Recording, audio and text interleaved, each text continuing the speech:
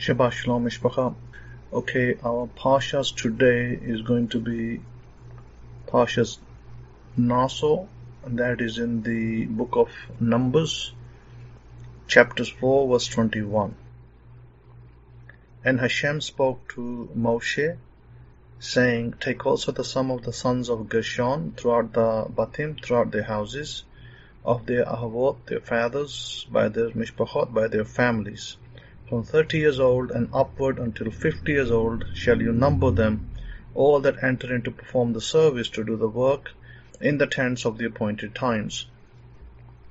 Now Gershon was a son of Levi, one of the sons of Levi, and he obviously is also a descendant of the tribes of the Levim. And his children were responsible for certain duties of the tabernacle to do the service of the appointed place of the meeting, where the tent, as known as a tabernacle, was put down, and where God's power or presence, I say both, power and presence, came to be, and the children of Israel saw the power and the presence of God there. So this particular Parsha speaks about the ages at which they are responsible. From 30 years old, they start to become the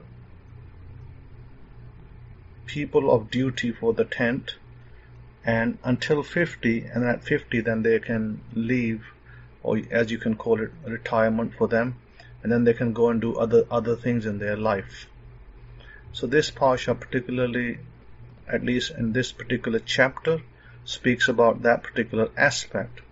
But then then the next chapter 5, where it says, And Hashem spoke to Moshe, saying, Command the children of Israel that they put outside of the camp every leper, everyone that has a discharge, and whosoever is defiled by the dead. Now, in simplicity, and looking at it in the proper context, both in the ancient times and the present times, there were people who basically got the disease known as leprosy in the ancient times, and it was an infectious disease. It could spread very rapidly from person to person. So those people were separated and put away until they were healed. The causes of leprosy we spoke about, it was Metzora. Metzora meaning that those people, those particular individuals, did certain things wrong in society. And those things I already mentioned in my previous lectures was things like, they took a false oath. They took an oath, but they never, when I say a false oath, maybe they took it in sincerity, but they never kept that oath. They broke it. So I don't mean that they took it false by deliberate intent. When I say they simply means that they took an oath, perhaps the intent was right, but they never carried it out. And the only reason a person doesn't carry out the oath is not because he has issues regarding financial issues. It could be it's a result of what I call deliberate intent, meaning that the only time that you don't complete an oath, when you deliberately don't want to. It means that it's nothing to do with money, it's not to do with your original intent, but you do not value the name of God and the word of God, that is the Torah. You basically start playing games. You start to play games. You say, well, I think that this law should be like this, and another law should be interpreted like that.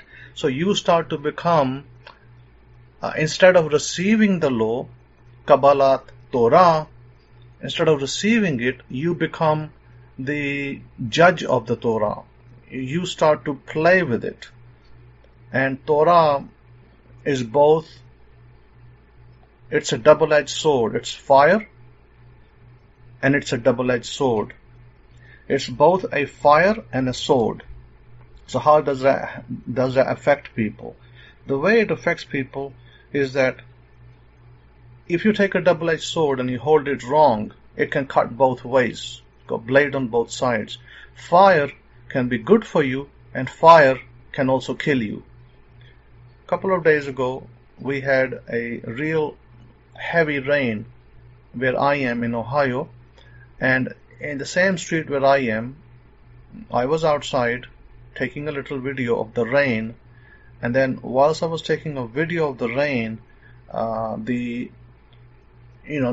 sky was pretty heavy rain at the time. Then suddenly, there was a big blast, from the sky, a big noise in the wind, and what happened, there was lightning that struck in our street. The lightning struck a house and it burned the house. This actually happened here, right in the street where I am. But an interesting thing is this, that I've been coming to this area now for maybe 3 years, possibly, if not longer. And we've had, several instances in this surrounding area where we've had thunderstorms, where we've had tornadoes, where we had all sorts of things going on. But one thing never happens is where the dwelling I'm in, it never gets touched. It never is touched. And I said it once and I'll say it again. It will never be touched. Doesn't matter what house burns next to us. But you see, God knows who is the guilty, and God knows who is the one who brings blessings into the house. That's very important for you to understand. And there are things that occur over here in this country and maybe in people's lives that I probably, can't even tell you a lot of the things that happen privately, because they are private stories and they are not to be broadcast on public forums. But there are people who get blessed and there are people who get cursed. This is why when I said that when it says command the children of Israel that they put outside the camp every leper, it doesn't necessarily mean every leper as in every diseased person in that particular sense in spirituality. It also means that every person that breaks an oath, every person that's a slanderer, every person that is a wrongdoer. And it says everyone that has a discharge and whoever is defiled by the dead. Defiling by the dead means that you have been sitting with people who technically, they look there like living people. They look like every other person. But their ideas, their thoughts, their behavior is not of God. In other words, they do not live by what we could possibly call God's way of living. They are dead in that sense that they are spiritually dead. They do not impart good knowledge to you. They do not impart good information to you. It is like sitting, if you go back to your youth, and if you are a youth, you can relate to this even now. If you sit with people who do wrong, there could be people who maybe sell drugs, maybe people who do criminal activity, maybe people who do wrong things. You know that their karma is going to return back to them the same thing that they are doing to others.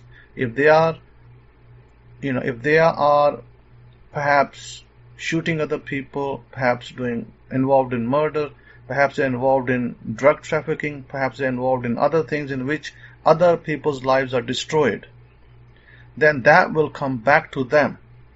They will also find that their own life will be at some point be destroyed and be affected. And it doesn't necessarily have to be them directly. It could affect a family member. It could affect people that they love in their family, mother, father, brother, sister, wife, husband, children. That's what it means to be defiled by the dead.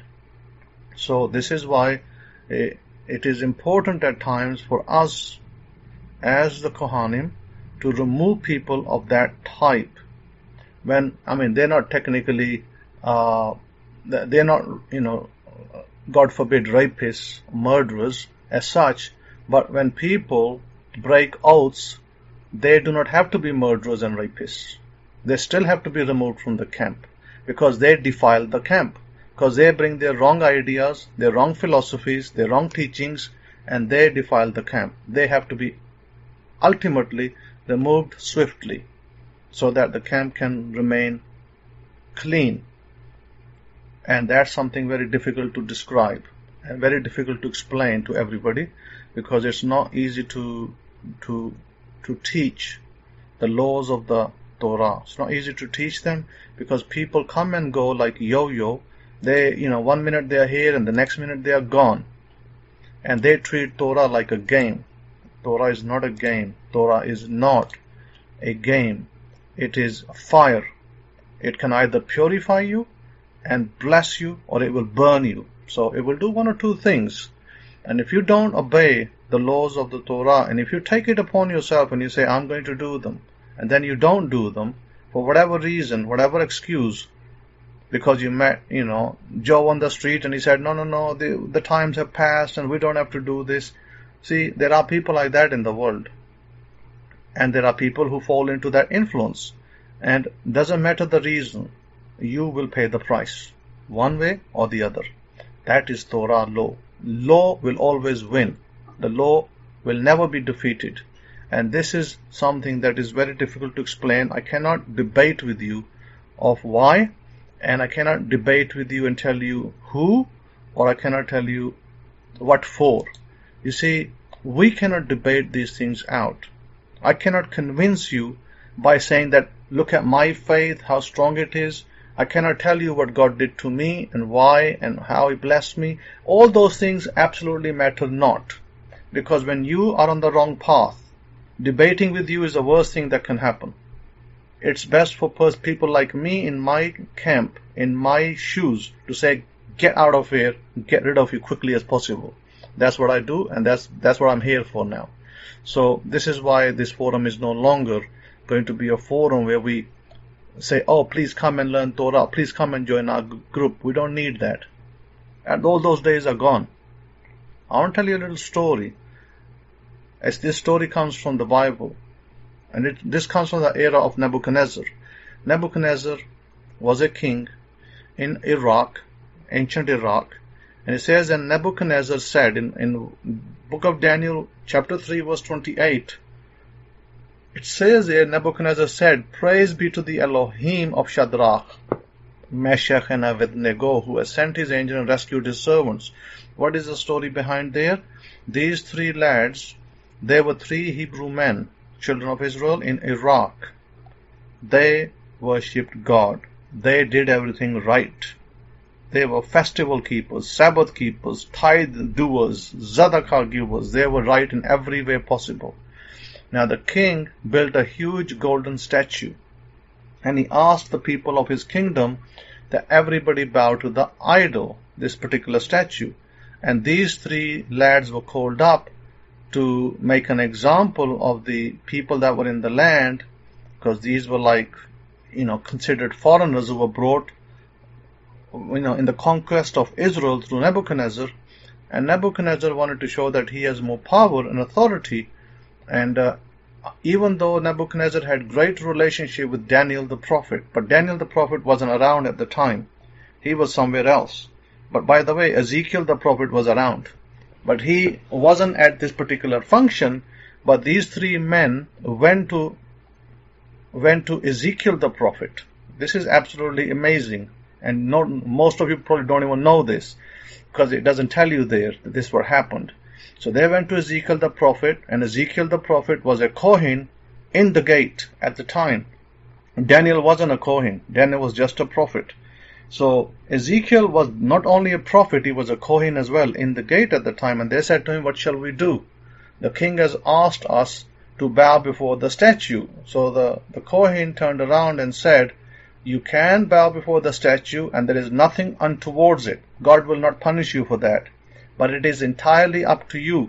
Because if you bow, then it will seem like you have given in to the king, and he will make an example of you by saying that, see, everybody is under my authority. And if you don't, then God is with you. So they asked Ezekiel, they said, what shall we do? Because if we bow down, then it's like we're given in to the king, but we serve a higher king. And if we don't, then we serve the higher king. Will he save us? So then Ezekiel, right there, Ezekiel asked God. He said, what shall I answer these men that have come here today? What shall I tell them that they should do? Should they bow? Should they not bow? And God remained silent. Ezekiel, by the way, was a prophet of magnanimous proportions. Yet God remained silent. God did not answer Ezekiel the prophet. Imagine that. God just remained silent. He did not answer him through his angels or by himself. When Ezekiel asked the question, God did not say yes, God did not say no. And Ezekiel turned around and said to the lads, to the three men, he said, God has remained silent. I'm sorry, I cannot answer you yes, I cannot answer you no. Now the rest is up to you, what you decide. They went away. They decided that they are not going to bow down before this idol. There was no debate. There was no discussion of whether the Torah is king, whether Torah law still exists in Iraq, or whether Torah law is now finished because they're no longer in the land of Israel. See, a lot of you people out there in America and other countries of the world, you question that. And it's a shameful thing to even ask such a question. It's absolutely shameful to even break an oath. And yet people do that. So these three guys, they said, you know what? Yes, Nebuchadnezzar might be powerful. And yes, he brought us over here. He brought our forefathers here in slavery. He put chains around their neck and dragged them from Israel. Because, they did wrong against the God of Israel. Remember I said to you, Torah is fire. If you go against fire, it will burn you. Don't think that you're clever and you're going to get away with it. You break an oath, you're going to pay the price. Rest assured. So, they then go and they say, well, Nebuchadnezzar is a great king in his land. Who cares? We serve even a greater king above, and we are going to serve him no matter what. Even if our life goes, we will give our life, because we are not going to make a public spectacle of our God and us by bowing down to this statue. There's no way we're going to do that. And they wanted to talk to Daniel, but Daniel wasn't around. But they already discussed it with the Kohen. The Kohen said, look, if you did bow down to the statue, it's not idol worship. Don't worry about it. It's not idol worship. But if you want me to inquire of God, I can do that and see what God says. And God said nothing. So he said, now it's up to you. What that basically meant is that God did not approve of it and God did not deny it either. Because he left it to their free will. What do they think? What do my people think? Do I need to show another sign to them to convince them? Do I need to debate with them that Torah is still law? Torah is still mighty? Doesn't matter where you live? No, God did not debate with them.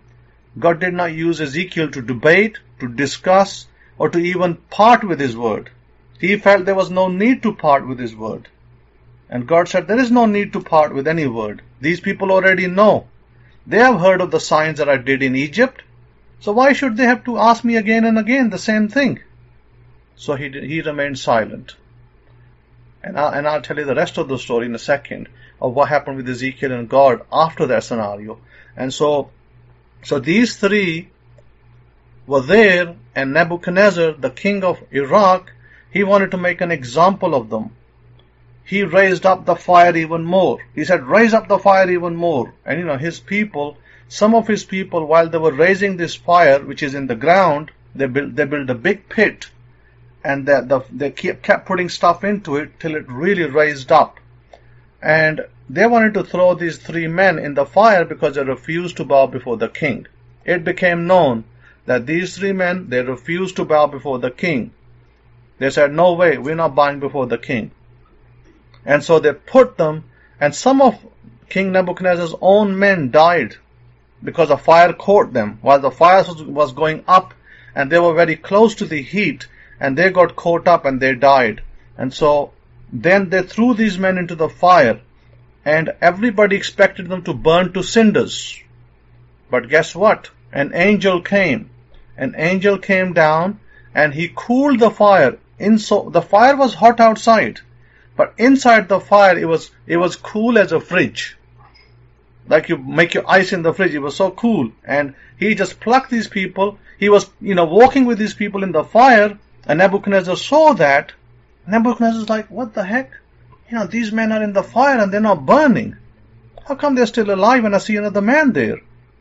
And so they, then he had the fire put out and brought these men out. And guess what? These men were completely unharmed. Their clothes were not even burnt.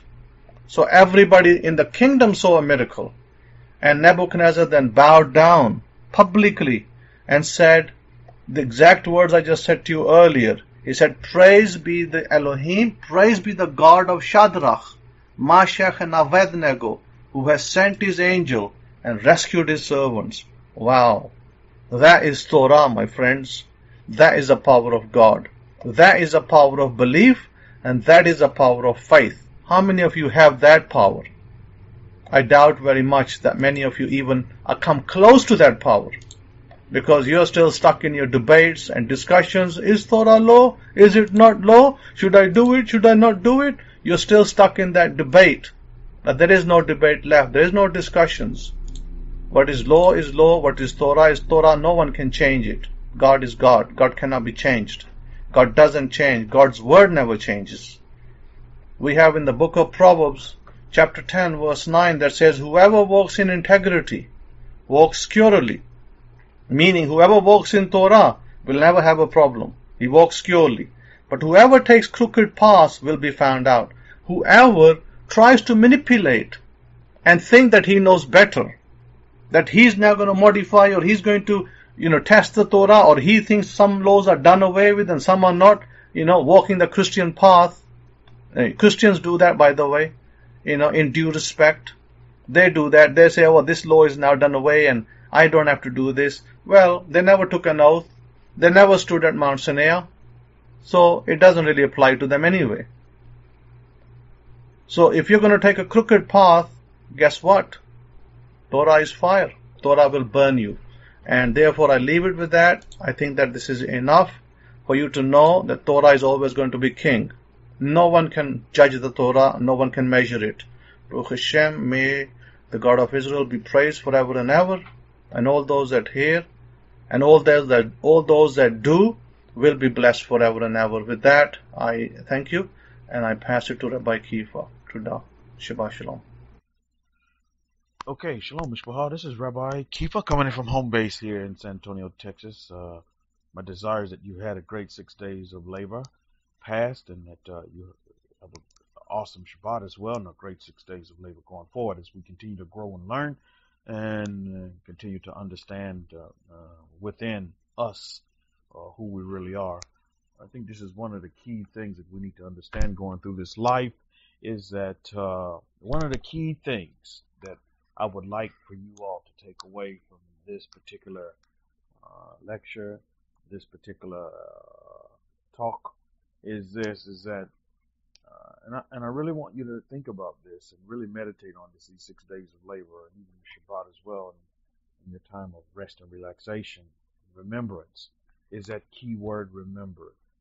It's very key that we remember who we are.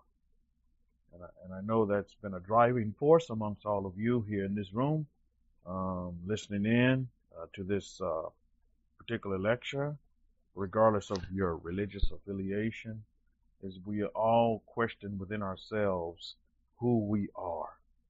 And the goal and the key is, as I stated earlier, is to remember who we are. Ask ourselves that question, remember who we are. Because until we know who we are, and we remember who we are, because let's face it, the majority of us, we've lost that. We've lost that. A lot of us to this day are still trying to figure out really who we are.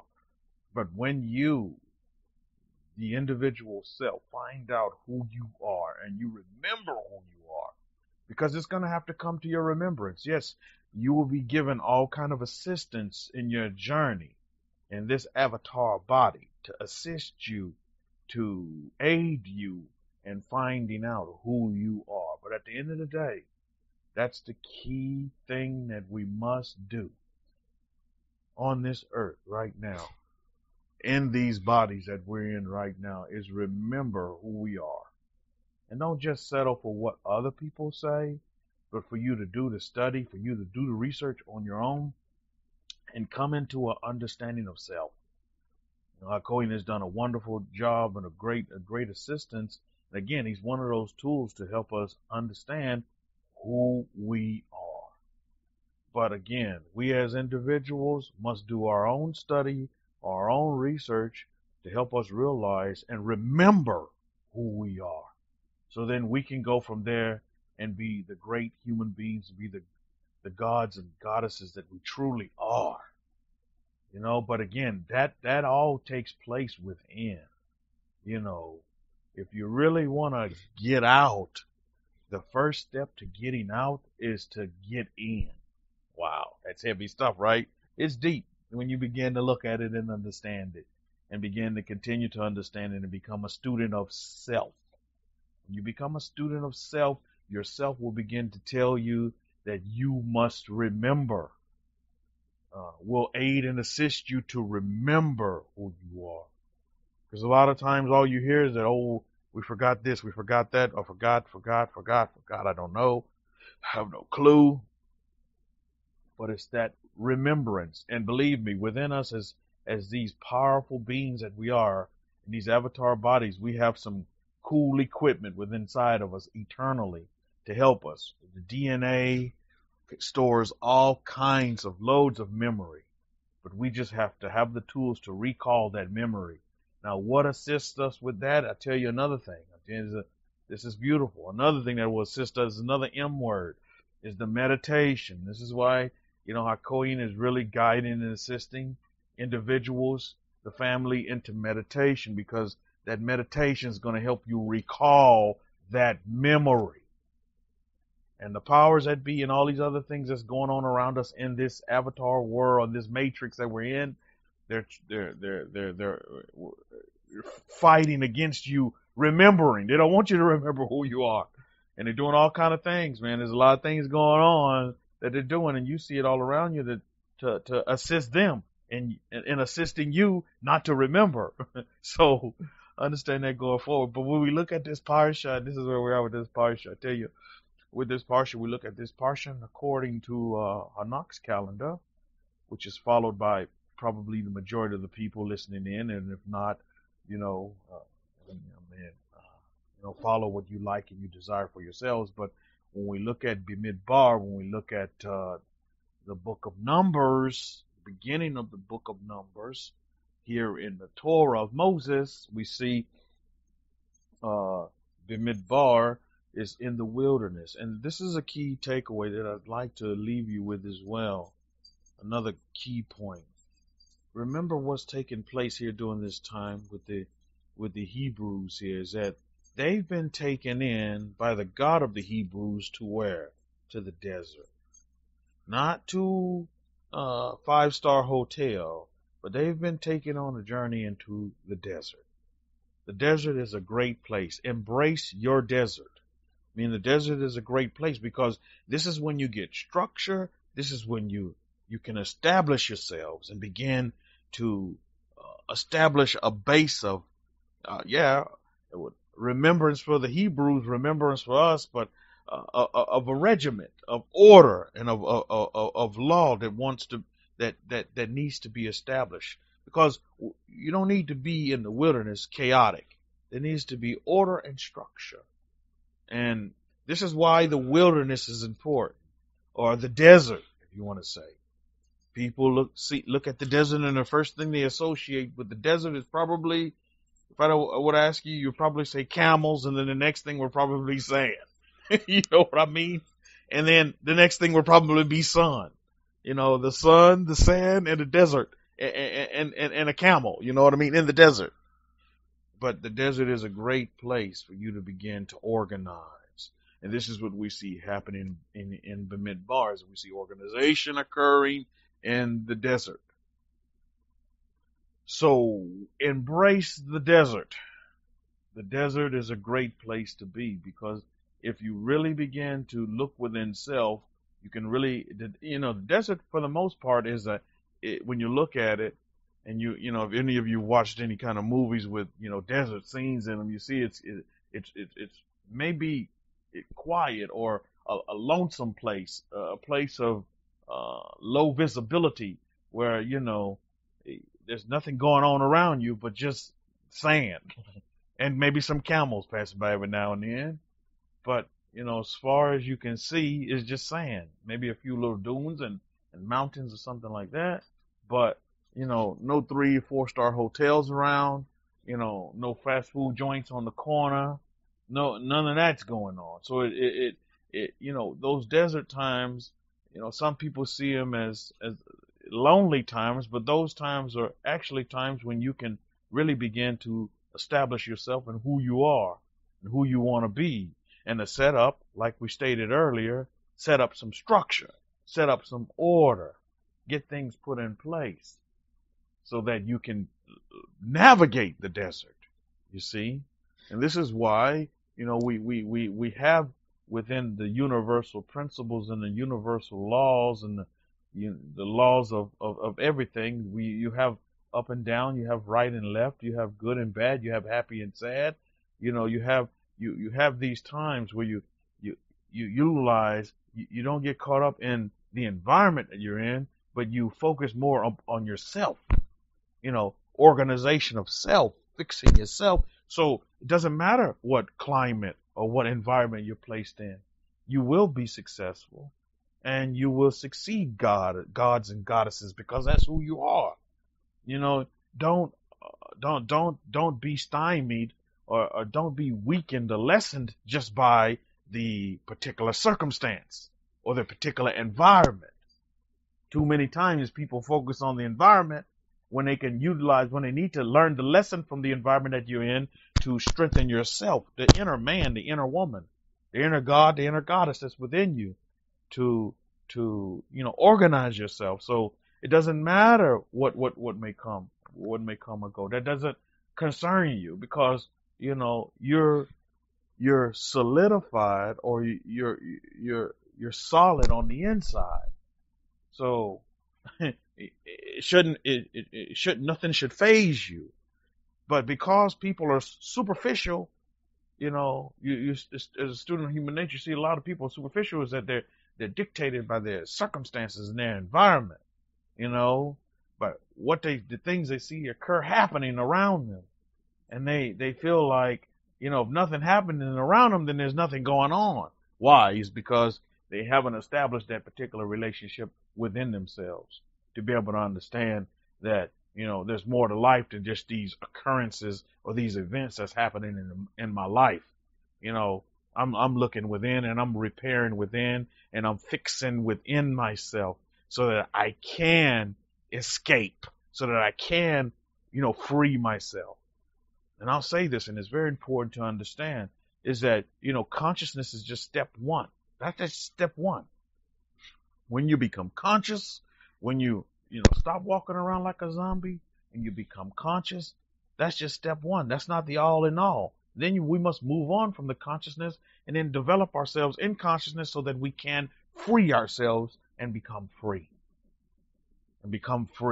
In whatever environment. See, when you're free, it doesn't matter what environment you're in. It doesn't matter what circumstance you're in. You're still free. And then you begin to develop tools within yourself to navigate through whatever is going on around you, and to see it in a different perspective, and don't just see it as on the surface or superficial. You're not just looking at what's on the surface. You're diving deeper, and you're realizing, okay, this may be going on the outside, but I'm not going to allow that to affect my inside in no kind of way, because I'm in control. You see, this is what desert does to you. You're placed out in the desert, and you're forced to, fight or flight, put yourself in control, and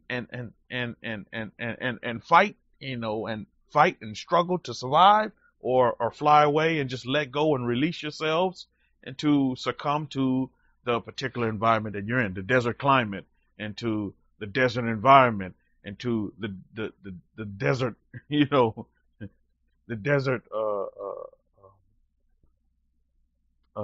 animals and things like that are out there, because there's snakes and scorpions out there that you can be bitten, and it can be lethal. You know what I mean? So, we have to examine these things going forward and and understand something. This is a great lesson here in Bamidbar, because you see that the Hebrews just weren't taken in, from out of bondage right into, bougie.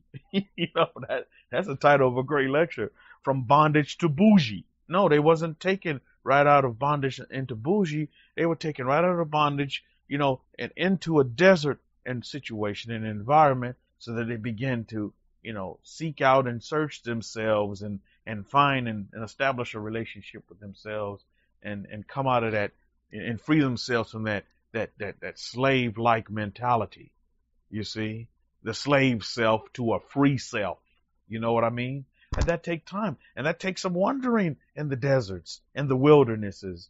These are great experiences, and embrace those experiences as great, because they're great environments for you to be in to really, judge yourselves and see, the growth in yourselves, or see where you need to improve, and to see where your strengths are. See, when you're in these particular situations, your strengths will shine, and then your weaknesses will also at the same time be exposed. You know what I mean? I'm here in Texas. I'm here in San Antonio, where 70 miles away, they had an event that occurred in the school, the Uvalde shooting and all that. You have individuals that all around me that are just talking about, how, gossiping about the event, Monday morning quarterbacking the event. I don't have time for that. And I sit there and tell them to their face, I don't want to hear. I'm not going to give no energy to that, that negativity. What I am going to do is infuse positivity in it. This should be a time where you should be grateful and thankful that you have, your family members around you that you can go home and hug. I can go home and give Nakshan a hug. I can go home and give thanks that he still has life within him. But I'm not going to give energy to the negative energy out there. And I'm not going to sit here and Monday morning quarterback, or just sit here and talk about, the event, because you and I both know at many different levels, these things happen for a reason. Many, there's cycles of these things occurring, and it happens for reasons. And it's unfortunate that, innocent individuals, have to, transition on to the next life behind, agendas. You know what I mean? And so I'm just not going to get all caught up in that. I'm just going to keep it moving forward. You see, I'm not going to allow the particular kind of environment or the situation to dictate how I am going to be within my inner man and my inner self, and how I'm going to project myself out to the world that's around me. Because, you can quickly find, and see, this is how they get you. You can quickly find yourself becoming fearful or becoming hateful with this situation that happened. I mean, you just notice that everybody's kind of afraid and also hate the cops at the same time because of what they didn't do. And then so now all cops are clumped up into the same environment of being, these worthless individuals, when they're not. Not all of them are. It's just that, again, things happen for reasons that sometimes people don't understand. But a lot of folks want to quick to get in a judgment seat when they don't have the full picture laid out before them. You know what I mean?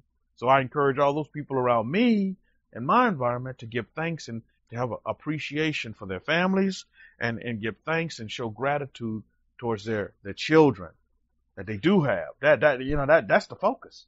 Let's not focus on the dead. Let's not focus on the dead. Let's focus on the people who are still alive and that are around us, and how we can improve our relationships. You know what I mean?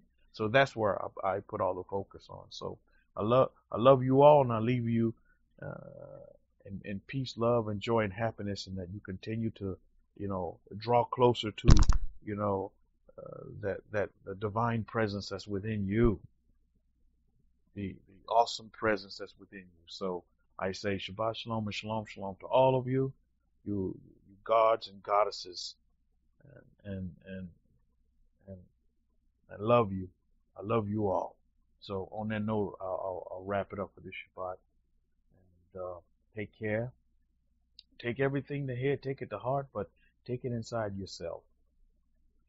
And that's where we're going to continue to go. And this is where we're going to get better. You're not going to get better complaining about things that you have no control over. The only thing you can control is yourself and your environment around you.